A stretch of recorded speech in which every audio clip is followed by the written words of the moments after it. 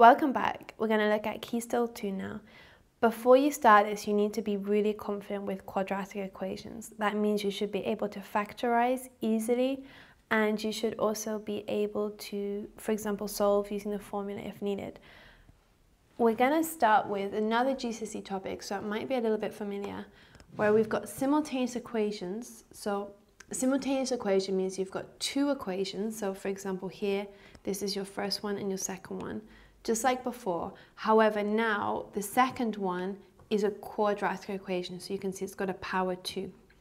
So what you do is you take the linear equation. So let's be really clear here. This guy here with not just x's and y's without power 2's, that's the linear equation. Okay, this one here with the squares with the little power 2's at the top, this is the quadratic equation. What you want to do is you want to take your linear equation and you want to rearrange it for one of the letters. So you need to make, for example, in this situation, I'm going to make y the subject. So I need to have y equals 2 and something in terms of x. So I'm going to put the plus x, see that was a plus x over here, and I'm going to change that into a minus. So now I have a y equals 2 equation, or I have y as the subject. Okay, so what you do now is you take your second equation here, okay, where we have a y here, you're going to replace it using this equation here. So this equation is going in here.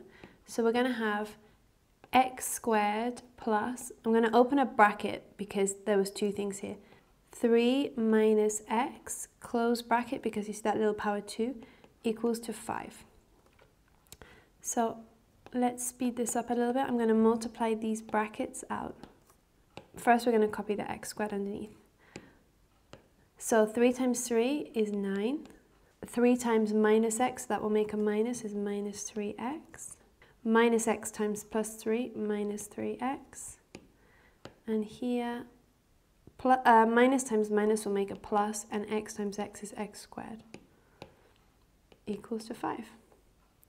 So I'm going to start adding my like terms now. So that means the same things, I'm going to put them together.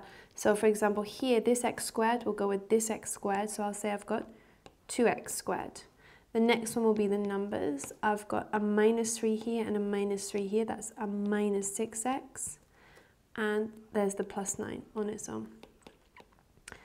To solve a quadratic equation, you want to have everything, the x squareds, the x's and the numbers onto one side. That's where it's a little bit different from the linear equations you're probably more used to. So that 5 has to come over here. So I've got the plus 9, and right now it's a positive 5. You can see there was no minus. So when it comes over, it changes to a negative 5. And these two are now like terms, which means the minus 5 and the 9 can go together. They can be simplified. So I've got 2x squared minus 6x plus 4 equals to 0. So you see now I've got a 0 on one side and everything else to the other side. Now, to make this a little bit easier, I'm going to divide by 2 because I'm looking at my coefficients, my numbers in front of the x's and the x squared. I'm saying I've got a 2, a minus 6 and a 4. They can all be divided by 2. So that would be minus 3x plus 2 equals to 0. So now I'm down to my quadratic equation, and this is where it becomes important that you know how to factorize or put the brackets in. I want to multiply for 2. So I want to multiply for this final number here and add up for the minus 3. So to multiply for 2 and add for minus 3, I'm going to need minus 2 times minus 1. Minus 2 times minus 1 will be plus 2, and minus 2 subtract minus 1 will be minus 3. So my 2 answers will be minus 2 and minus 1 equals 0. Now from here, I made each bracket equals to 0. And so the answer over here on the left will be the minus 2 will come over to the other side, and it will be 0 plus 2, which is of course just 2. And over here I'll have x is 0 plus 1, which is of course x equals to 1. So I've got two answers from the quadratic equation. That's really important. So I've got x equals to 2 and x equals to 1. To get the y's, I'm going to go all the way up to the very first equation where I made y the subject. I'm going to paste this twice. I'm going to have it one side on the left and one side on the right. And the reason is once I'm going to substitute on the left, I'm going to substitute x is equal to 2. And on the right, I'm going to substitute x is equal to 1. So here I'm going to have y equals 3 minus x, or minus 2. Y equals to 3 minus 2 is 1. Now here I'm going to have y equals to y equals to 3 minus 1, y equals to 2. So those are my two solutions. If it's an equation of a point of intersection, for example, between a curve or a circle and a straight line, you might want to write them as coordinates, which would be like x, y, x, y. You'll get a little bit more into that when we start talking about the geometry. Let's have a look at a different one. So we're going to go a little bit faster now. I'm going to go straight to my linear equation, and I'm going to make x the subject in this situation. So I'm going to move the minus 3y to the other side, and it will become positive. I'm going to substitute that into my quadratic equation here. 3y plus 10 all squared, because a little squared here, plus y squared is equal to 80. Multiply that bracket out. So that will be 9y squared plus 30y plus another 30y plus 10 plus y squared equals to 80. Adding up my like terms, 9y squared and y squared is 10y squared.